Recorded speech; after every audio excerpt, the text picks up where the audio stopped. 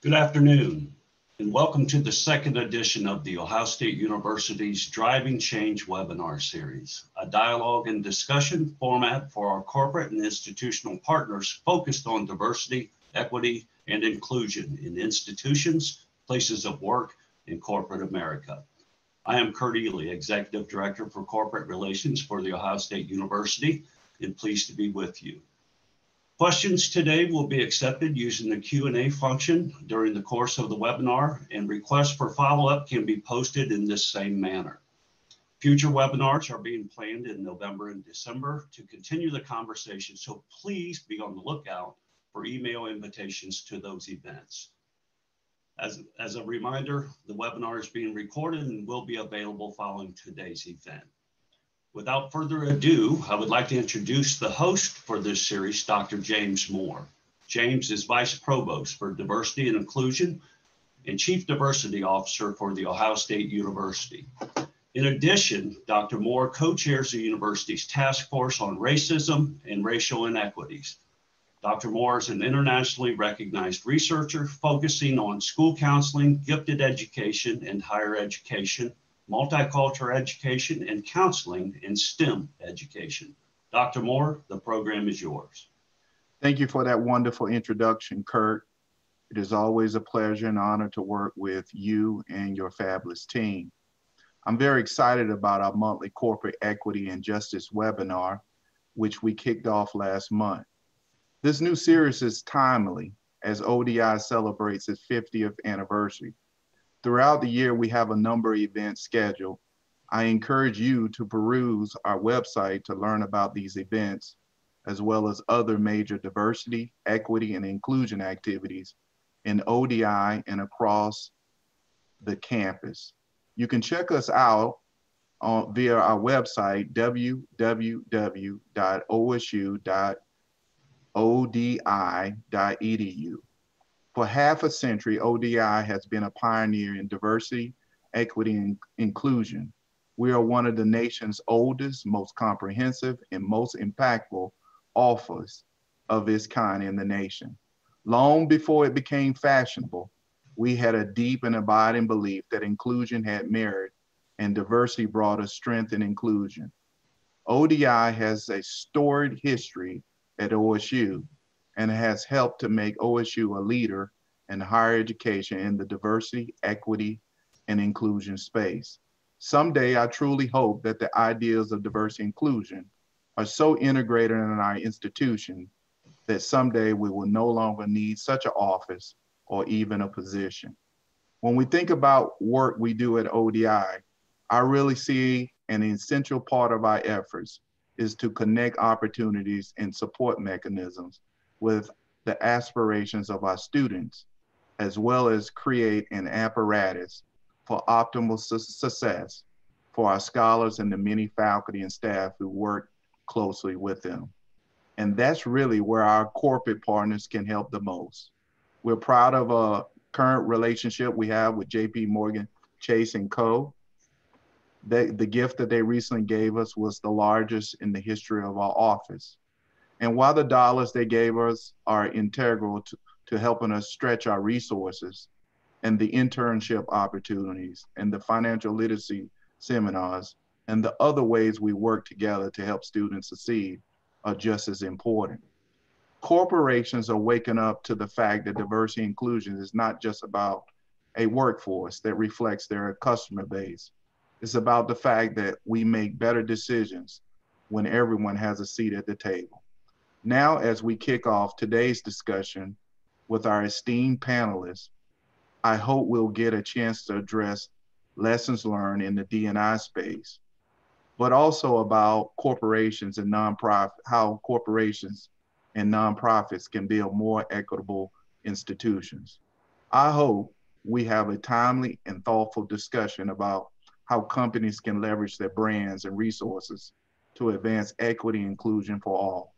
I'm joined today by Chief Diversity and Inclusion Officer, Karen Ashley of American Electric Power, one of the great workforce inclusion leaders in the corporate sector, as well as two of my most beloved mentees, Kyle McKinney, who graduated this past spring with a BS in Business Administration, and Shawina Hassini, a graduating senior studying food and biological engineering. By the way, both students were recipients of our flagship scholarship program, the Moral Scholarship. More extensive bios are in the briefings, and so I encourage our audience to review them when they have time. Our now would like to begin the panel. I am excited to be here with you too.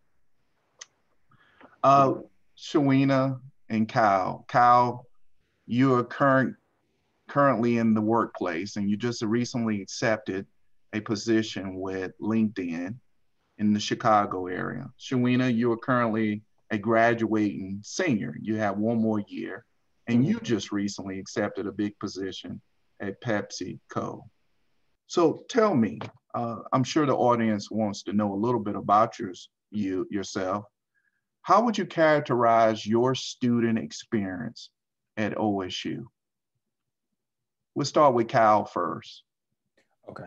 Hello, everyone. I would say in regards to my student experience, it was amazing to say the least. And why I say that is having the opportunity to be at Ohio State, I was a part of a multitude of different things. So beyond just being a student, I was also a student athlete. And so I was heavily involved with the athletic department at Ohio State. And I think one thing that really shaped my experience was having the opportunity to be a student athlete and then being a business student as well. The Fisher College of Business really allowed me to cultivate not only as a young professional, but as a leader. And there were so many different resources and opportunities that I was presented with all throughout my journey. Thank you. Why did you select OSU? A lot of it was actually because of my sister. So my sister she's an alum of Ohio State. And I was, you're in high school and you're trying to kind of cultivate your own identity. You're like, oh, I kind of want to, go my own path and, just see what I can do. But then I was sold because, when seeing what she had done at Ohio State and also as a student athlete as well, I saw it as just a really good opportunity for myself, and being able to still make my own path at the same institution. I saw that in my future as well. And she was a really huge reason why I ended up choosing Ohio State and seeing her success as well. Oh, Shawina. So to be honest, when I first came to the school here, it was a little bit difficult. I mean, I was adjusting I was in a different place. I was in a completely different country. And I was more so inside of my shell. But over the years, I got the opportunity in my third year, actually my junior year, to work as a resident advisor, to work building communities in Ohio State University. That's where I actually found a little bit of my passion. So that's something I'd like to mention and say how my progression through the school years was steady. So initially I came in very new, didn't know anybody. Then eventually I made new friends, and then eventually I got a job on campus. So all those different aspects contributed to the extraordinary student experience that I received here at Ohio State University. And now with me graduating this, at least during this year, I'll have the opportunity to hopefully work for the company that'll help grow me in other aspects. That's a little bit about me and my student experience here at Ohio State University. And why did you select OSU? You had lots of options, just like Kyle, but why OSU? That's a good question. I'd say ODI. They had a really good program, specifically the Moral Scholar program. And when I applied to several universities, but specifically in each application there are supplemental essays. There was a specific supplemental essay for the Ohio State application that dealt with diversity and inclusion, and I ended up answering that prompt. And that prompt landed me getting funding here at Ohio State. So if it wasn't for me answering that one prompt and talking about diversity and talking about what diversity means to me, I doubt I would have ever been at Ohio State University. Thank you. Yeah. Karen, you have a big job at AEP. So tell us a little bit about the work you're engaged in at AEP. Sure. So first of all, let me say thank you for inviting me to the discussion. It's an honor and privilege to be a part of this panel with such esteemed guests.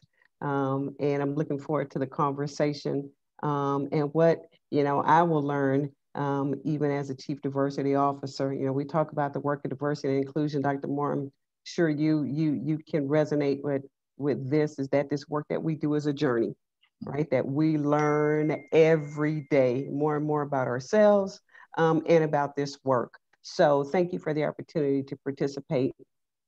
And so let me say that at AEP, we are committed to a culture where differences are valued and recognized as a significant positive influence on our ability to serve and support our employees, our customers, our suppliers, and other key stakeholders.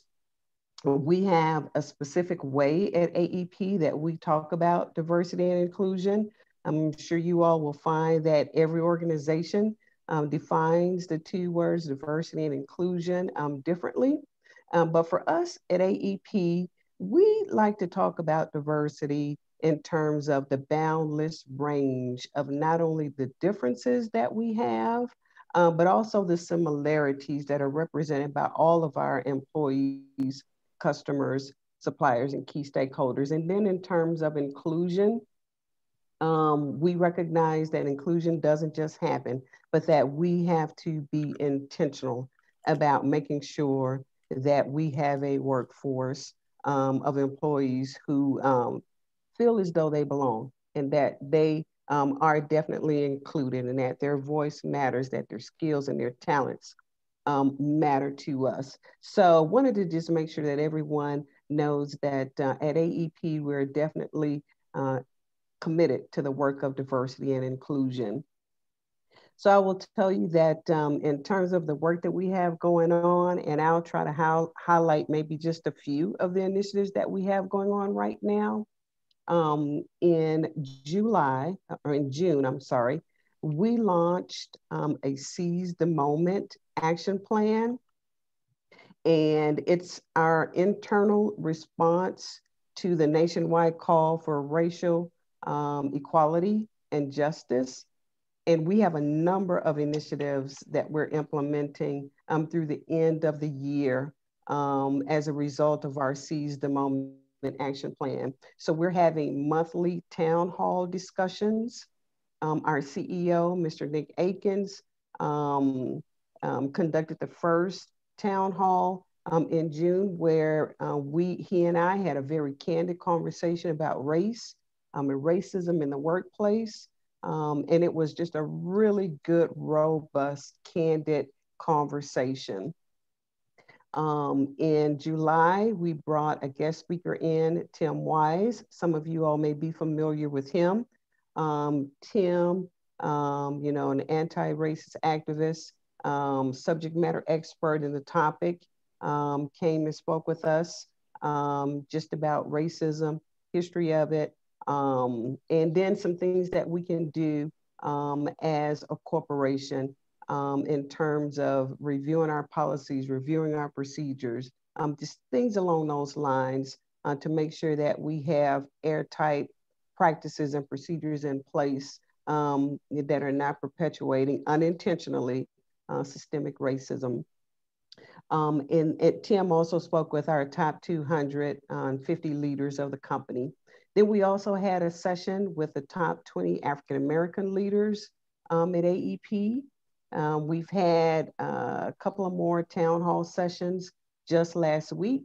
I had a panel of employees. We came together and we talked about diversity in marriage and how that plays out even in the workplace. And we'll have a few more town hall sessions throughout the rest of the year. So we're doing a lot. We've implemented a diversity and inclusion strategic plan. We refer to it as the roadmap to 2025, where we have 4 focus areas.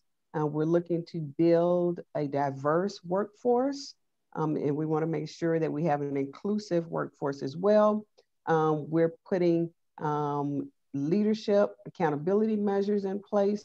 We want to make sure, our third focus area around leadership accountability and sustainability, that this work that we do is not just flavor of the month. So we want to make sure that we have initiatives in place that are sustainable. And then, of course, our last focus area tied to our strategic plan is around external partnerships, making sure that the communities that we serve, that our customers, that our suppliers, other key stakeholders recognize that outside of the walls of AEP, it is something that we are committed to. So those are the 4 pillars of our D&I strategy. So let me stop right there, Dr. Moore. I think that should give the audience a little bit of an overview, a snapshot of the work that we're doing at AEP around diversity and inclusion. Thank you for sharing that. And just a follow-up question. Can you talk a little bit about how AEP has collaborated with higher education around diversity, equity, inclusion goals that they have? Sure. So specifically our transmission organization has a very robust co-op and internship program, if you will, and it has been in place upwards of 15 years. So we've really had an opportunity to get really good at making sure that we partner with colleges and universities within and outside of our footprint to provide students with an opportunity to spend time with us, whether it be over the summer months or even just throughout the academic year, where we provide the students an opportunity to come in and take on real work, right? So we will make assignments on projects.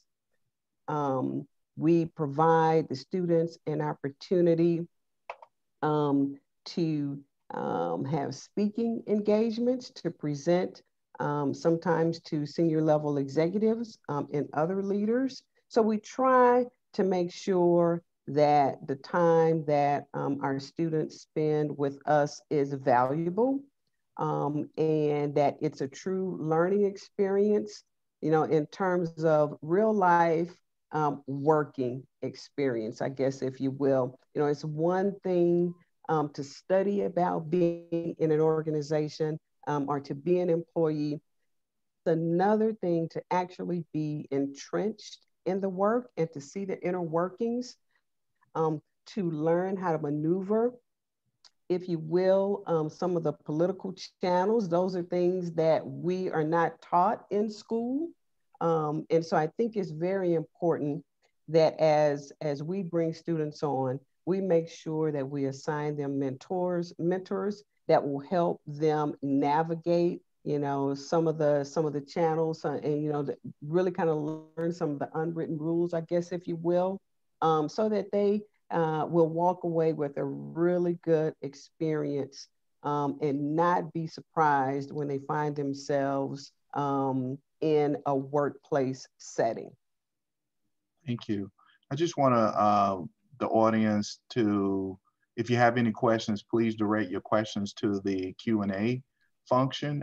We will entertain those questions with the panelists. I want to come back to Shawina. Shawina, you lived in a totally different country and you came to OSU, so it's clear that you did your homework and you discovered the Moral Scholarship Program. How significant was that scholarship in your experience at OSU, beyond just financially? How significant has that scholarship been for you?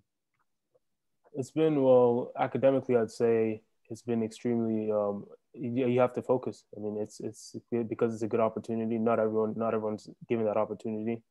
You have to very much double down on what's important to you. You have to cut out any extraneous activity that is causing that's bringing you down. I'd say that's how it's affected me. I have to put in a lot of focus in my academics, just because there's a certain, how do you say it, a certain GPA that you must keep maintained. And for certain majors, not every major is the same. Not every major is made equal. Some majors are more difficult than other majors. So my major, specifically my food and biological engineering, it's challenging. It's not like, and it's not something that's easily done. So I'd say in terms of how it's impacted me, I'd say I had to focus. I had to focus, double down on what matters to me, what experiences I want to gain from the university, and how I want to press forward with trying to do best. Thank you. And Kyle, you also received the Moral Scholarship Program, and how significant was it for you in your student experience at OSU? So I came in through EAP, through the BNRC, and I was not necessarily a moral scholar, but a lot of the ways I got involved was mainly through the BNRC. Yeah. And so using that, and also the diversity and inclusion office at Fisher, really helped me navigate through the spaces that were, I guess, inviting for me in such a large institution like Ohio State. And it was really through when I came in through the EAP program, I saw a lot of what the Black male leadership that I was looking for was like at Ohio State. And that's one thing that really not only intrigued me, but it made me want to get involved further within the community. Well, tell us, you're using these acronyms. In higher ed, we do that frequently. We just assume that everybody knows what these acronyms. Can you tell us what the BNRC means? So the Bell National Resource Center for the African American male, essentially, it was created for the advancement for Black male students, and for incoming students like myself when I was a freshman way back when. And so it was the early arrival program. Essentially was pretty much a introduction to what campus life would be like. And it allowed me to be a part of a cohort of other incoming Black male freshmen who wanted to learn about how to really navigate through Ohio State, and really presenting them the resources that they could use to make their experience much more impactful. Well, you're a former student, an alum, and we're very proud of you. You got a outstanding job, and hopefully the pandemic will allow you to finally move to Chicago. Yeah. But what did you look for? This is from the audience. What did you look for in a company relative to their diversity, equity, and inclusion environment / programs? And how much of a factor did it play in your decision or opportunity around employment? That's a really great question. So I also want to highlight that the position that I was offered at LinkedIn, I would say a lot of it, if not all of it, I owe all of it to God also, but to just MLT, Management Leadership for Tomorrow. And that's a diversity initiative program that was created to help students from backgrounds like who identify as African American or Black, Latinx or Native American, and because we are the most underrepresented in the business industry or in the corporate world. And so it was a fellowship that I applied to it was my junior year actually. And one thing that really helped me in that program was the mentoring and the coaching that I got. And from that fellowship, I was able to I was introduced to LinkedIn, and honestly, I didn't really know a lot about LinkedIn. I knew that I had one, and I knew that I needed to continuously improve it, but I would have never thought that I would have actually been working, for LinkedIn. And so I going to seminars and going to different workshops and learning about from the employees of what they do there. I was more attracted to it, but also seeing people who look like me in places that were so large like this company. And when I actually got there, when I was a intern this past summer, one thing that really stood out to me was we held a Juneteenth program. And I would have never thought out of any of just the Fortune 500 companies that Juneteenth would have held such a large significance for some of these companies. And they asked me, just an intern, they were like, we want you to co-lead it. And I was like, okay.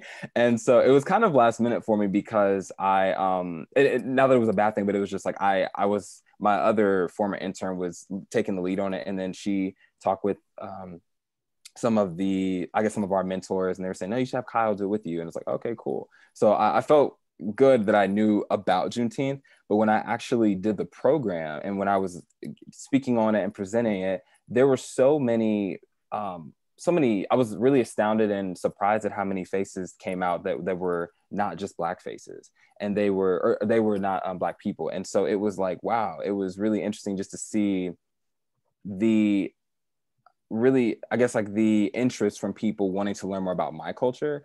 And I think that's where I truly felt inclusion, a part of the company, which made me want to see what more they had to offer. And that was I'd say a pretty big factor on why I decided to return full-time at LinkedIn. So.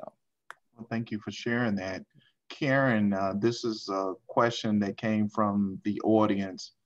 And what candid feedback have you received that has impacted your philosophy and approach to deploying a diverse and inclusive work environment and related policies? What candid feedback have you received that has impacted your philosophy and approach to deploying a diverse and inclusive work environment? Oh, wow. That is a great question, because there's been a lot of candid feedback about this work. But I will tell you that upon landing in this role at AEP, a few months into the role, I hit the road and conducted a listening tour, and spoke with over 700 of our employees across our entire footprint, which spans upwards of 7 states, of course. And so, it was literally like a tour, right? Except I didn't have the tour bus, didn't have someone doing my makeup and my hair every day, right? It was me driving around to all of our different locations. And I intentionally selected locations that were not just in metropolitan AEP footprint areas, but I intentionally visited some of our rural locations and facilities. And again, just for context setting, I also asked, once I determined the locations, I asked our Human Resources Information Systems Department to give me a list of 25 employees that mirrored the workforce at each one of the locations. So I will tell you, in some of the locations that I visited, I had a very diverse group of employees who I spoke with. And there was one particular listening tour session where it was me and a group of all white male employees. And of course, there was a little bit of concern and trepidation in starting the conversation. But after our 90 minutes together, it was probably one of the best sessions that I had. And the candid feedback that I received in that particular session was that, and I'll share just a few bullet points. One, is that this work definitely needs to be about all of our employees, that our white male employees cannot be forgotten about, but that we have to make sure that they are brought into our efforts around diversity and inclusion, and that we hear their voices as well. And to be quite honest with you, I appreciated that feedback, because white males make up the majority of our workforce, and I tell people all the time, we will not be successful if we leave any portion, right, or any demographic of our workforce out of the work that we're looking to do. So that's one piece of candid feedback that resonated with me. The other piece of feedback that I heard during this listening tour is that the work around diversity, equity, and inclusion can be, and you heard me say this a little bit earlier, flavor of the month. That, a racial uprising happens, protests start, companies talk about it, and really, really engage and focus on changing things.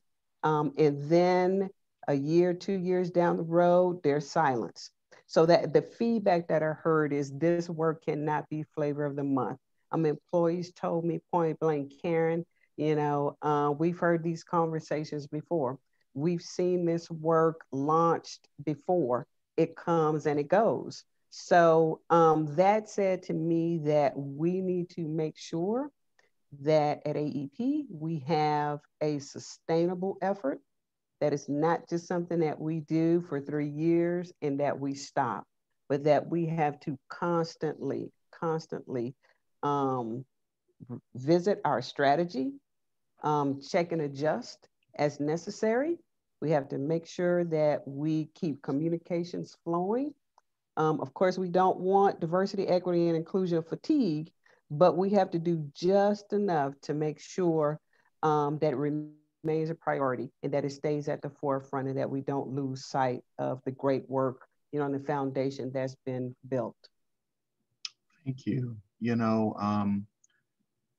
Probably in our own respective, through our own respective experiences, many of us have probably went into sectors or domains in which it doesn't reflect necessarily our identities and our experiences. Shawina, I know you're in a field that oftentimes people would say is not so diverse in terms of racial diversity. Mm-hmm. And so tell us, what are some of the things you think could enhance your experience if your major was more diverse?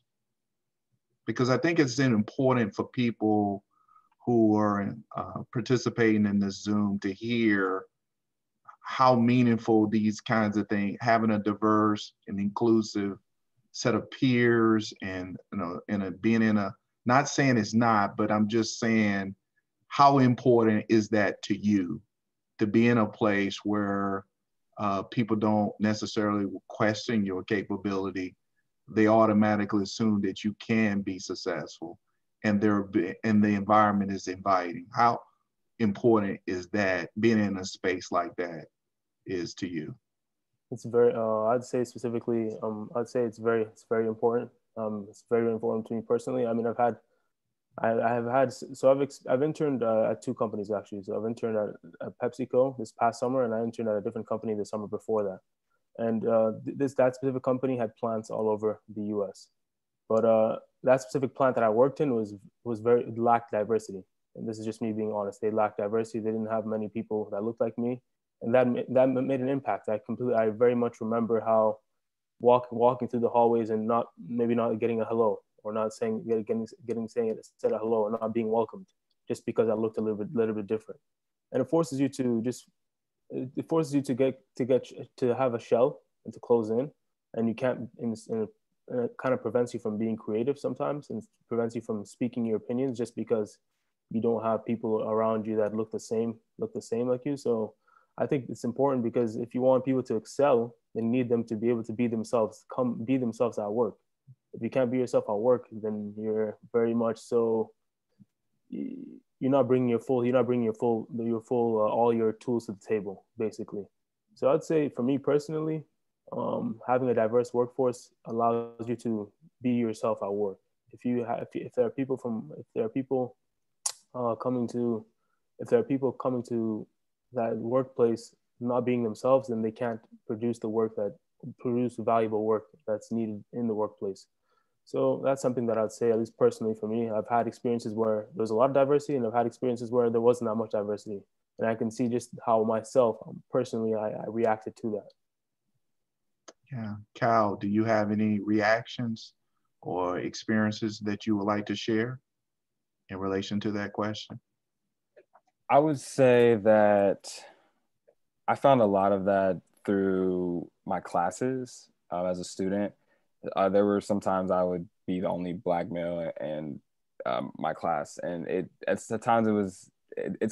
be kind of weird, because you want to be heard, and you want to be seen, and you also want to be heard, but it's a lot of times that can really replicate what it's like in the corporate world too.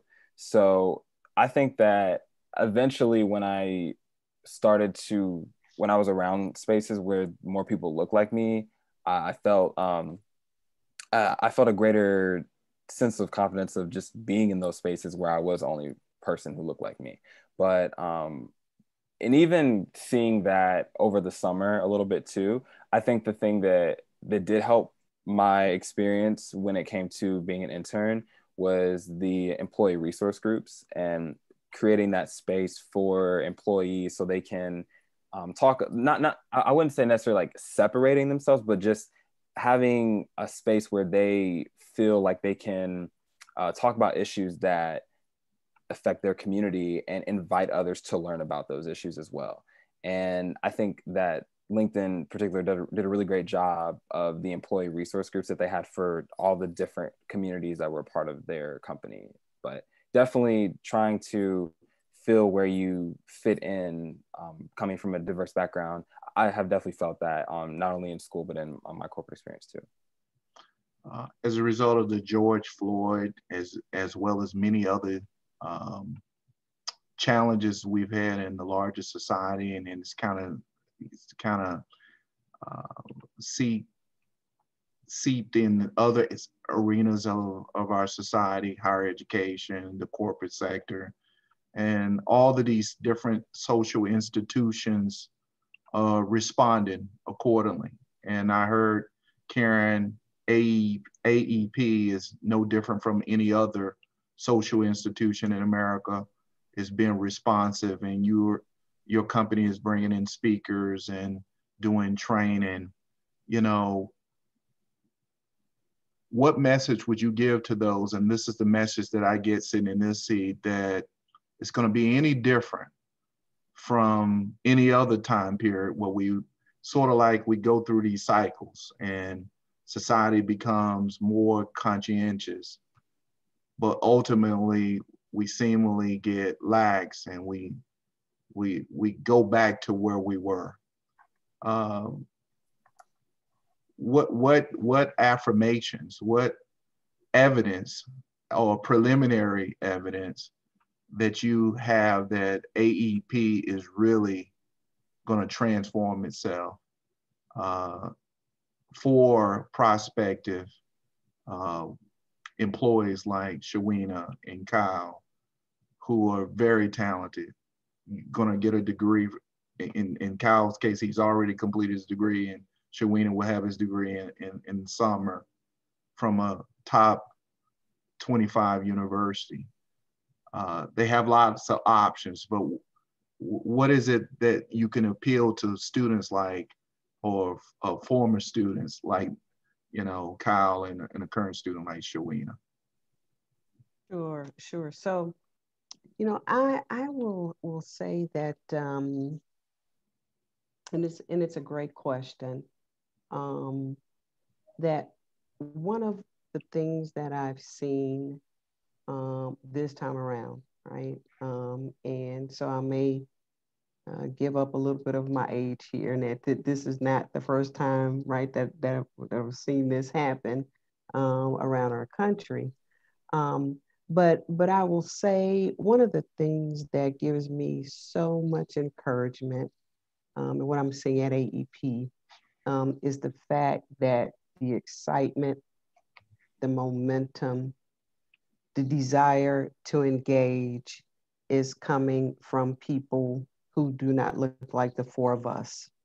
We have, I guess if you will, we've been beating the drum, right? We've been delivering the messages for decades.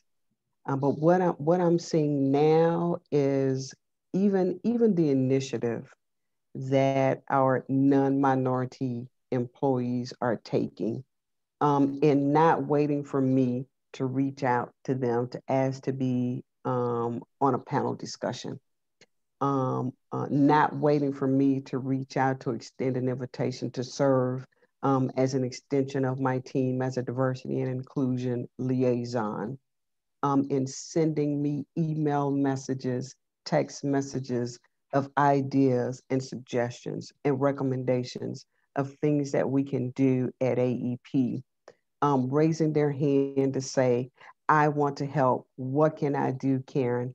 That is the level of hope that I have, if we can say this time around, that I have not seen in the past. And while it's unfortunate that we're in the midst of this pandemic that just doesn't seem to want to go away, on the flip side to that, you know, during the early phases of the pandemic, we were all forced, right? All forced to stay home and pretty much be glued to the television or to our social media sites. And so, you know, it was almost as if we could not ignore what was happening with George Floyd, Ahmaud Arbery, Breonna Taylor, the Central Park situation. And that, I believe, just ushered in this awakening, that we cannot have our heads in the sand anymore, that this is an issue in this country that we're going to have to deal with.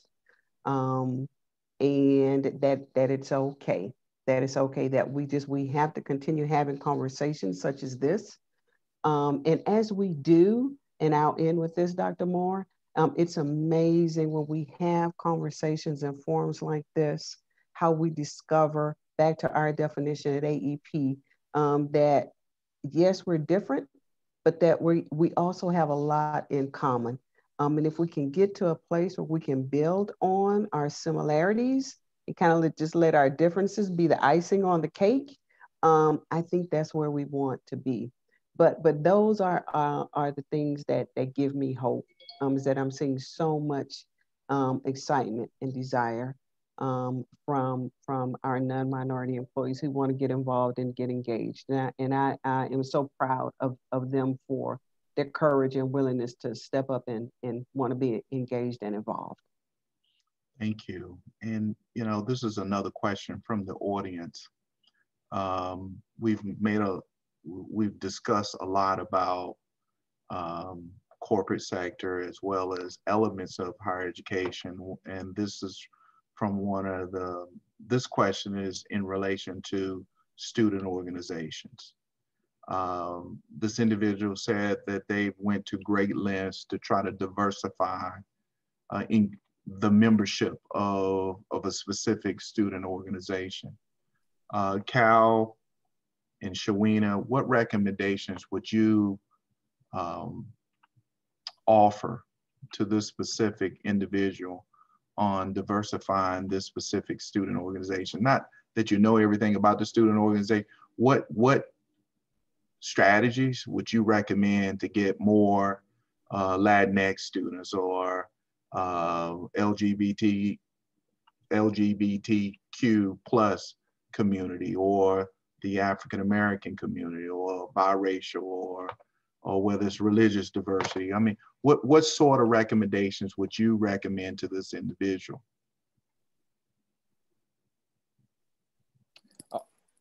First. You got it. Oh, sorry, Shawina. Yeah, go ahead. So yeah, I was gonna say, I think you have to be genuine. I think you definitely have to be genuine with your approach. I mean, if you're trying to appeal to a certain amount of students, I think you have to reach out to those students specifically, or reach out to leaders. So there are many student organizations on campus, and there's some that are more diverse than others. So reaching out to those student organizations that are already diverse and they have those leaders who are maybe Latinx or are Black or LGBTQ, reaching out to those people and actually being genuine with them, being okay and telling them the facts. Look, my organization isn't as diverse, and I'm trying to get more people to do that. What kind of programmings can I do that can appeal to those type of students? So I think programming, as well as being genuine, is key in trying to get anyone on your team. I think that's the biggest way of doing it. I mean, at least to me, I can speak from experience. I didn't have to do that. I had to do that specifically when I was in RA. I had to make programs for my entire floor was all white males. There was not one Black male on my floor. So I had to find ways to appeal to them maybe through sports or through some sort of tool that can get them to come to my programs, to get them to come and sit down and be together. So I think being genuine is extremely important. You have to be genuine with whoever you're trying to appeal to, and being authentic. Thank you.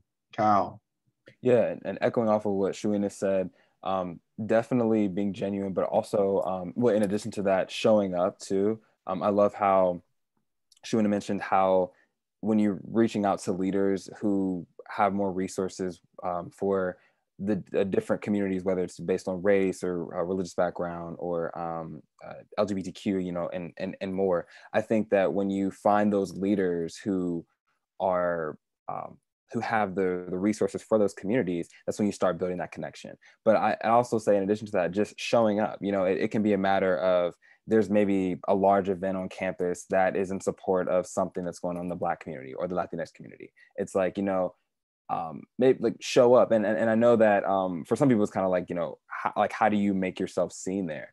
I would say if there's someone, if you've started developing that relationship with maybe that leader from that diverse organization, you could probably ask them if maybe they'd like to, you could accompany them to the program, or, you know, just because I think when people see different faces and I guess like in spaces where they're used to seeing, I guess like a certain type of person or whatever it may be, it's like, oh, like I wonder, you know, what is let's learn about like where they're from or what they're doing, and, you know, like maybe kind of share our community with them, you know, because when you show up to places, a lot of times it's noticeable, and it can be noticeable in a very positive way. So I would say that making sure that you're intentional and genuine when you show up to those, and just establishing that relationship from there on. You know, Karen, this question is specifically directed at you from the audience. How does one overcome mental fatigue around diversity and inclusion work? Wow, I'm still trying to figure that one out. You know, personal care is important. So I think, and I would encourage everyone who's listening, is to understand that, one, we have to listen to our bodies. We have to listen to what our bodies are telling us, right? And a lot of times, some indications will be, you know, when we find ourselves just so overwhelmed that we can't think straight, that we're making mistakes, that we're rushed, that we're always in this state of just, you know, moving too fast, tired, can't sleep. That's an indication that it's time to step away, right? We have to give ourselves permission to step away. I think sometimes, you know, because we recognize in doing this work that there's so much work to do, and we want to get it done, you know, yesterday. We have to understand and appreciate that it's a journey, and that we don't want to burn ourselves out and become ineffective. So we have to learn how to just step away and to say, it's okay. It will be there when I get back, you know, to have some hobbies, to have some interests outside of the work of diversity and inclusion. So that's one thing.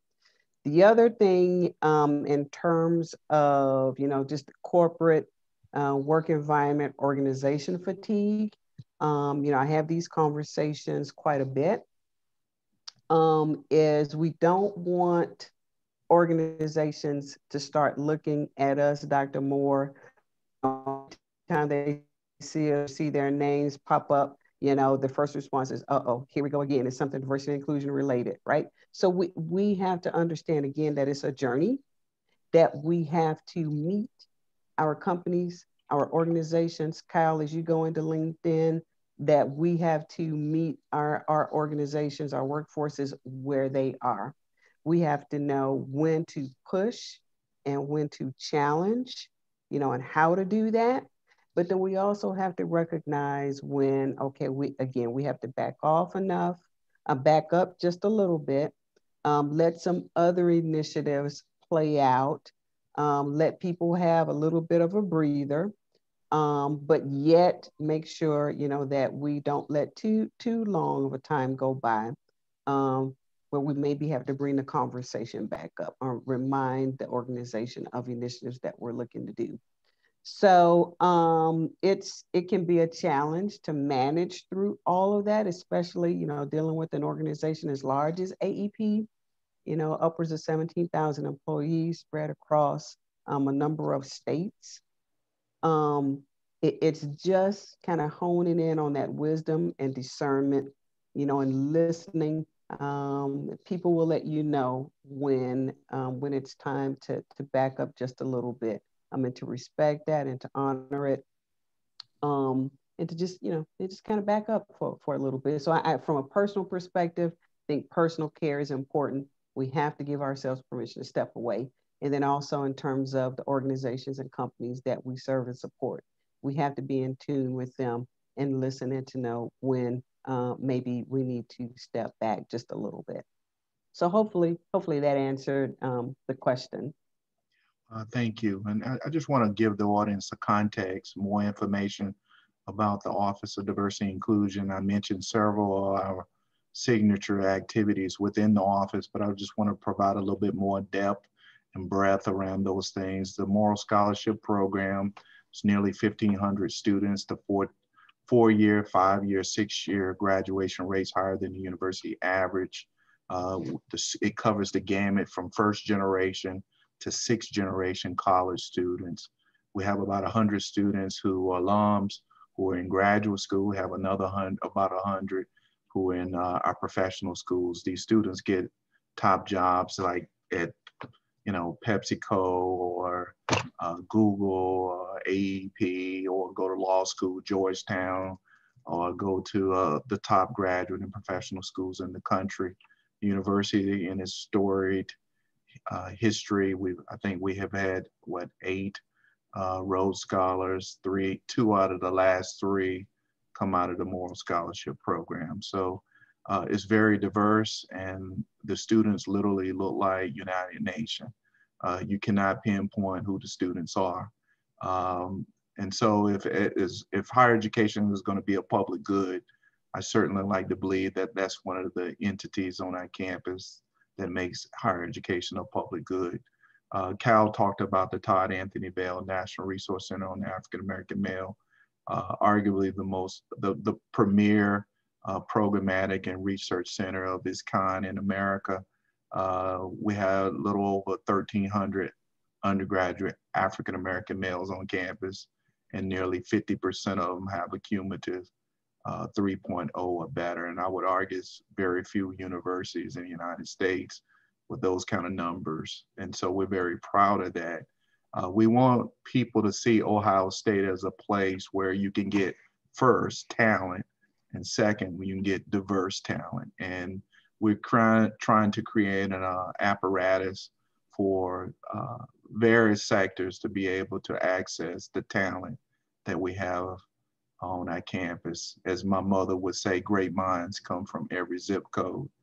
And we like to believe that our work on our campus, our reach is unparalleled with most institutions. And so we're poised to take things to another level. But we like to believe in our office that diversity, equity, and inclusion starts and ends with collaboration. If we want to scale and have a greater impact, it's important that we establish partnerships with AEP and JP Morgan Chase and Honda and et cetera, et cetera. Those at the private sector, that's at the private sector, but we also think it's equally as important because our students are going to be the future leaders, and they will go in various sectors of our society. And so whether we're talking about in governmental, nonprofit, or community-based organizations, we like to think we have the talent to transform not only Columbus, Ohio, other parts of the United States, because that's the kind of talent that we have. Literally tens of plus, probably over 50,000 students over the years, because we celebrate 50 years. that have benefited in some way, directly, indirectly, from our efforts. And so we encourage people to go to our website. We have a range of resources available to individuals who want to learn more about diversity, equity, and inclusion, as well as learn about different activities and events that we have scheduled that our office will be coordinating. And I would be remiss if I didn't highlight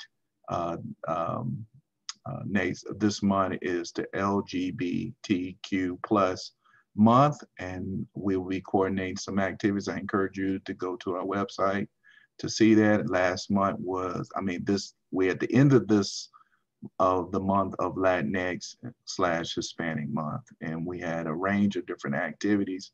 This is our moment, and we enjoy having each and every one of you on this panel, our second panel. It was enriching. I'm sure our audience got a lot of nuggets that they can take with them. But also, I want to remind the audience that we will be sending out an email that can be used to engage with us, as well as follow up with us about anything that we're doing through the Office of Diversity and Inclusion, as well as any other aspect of our beloved Ohio State University. Thank you. Thank you. Thank you. Thank you.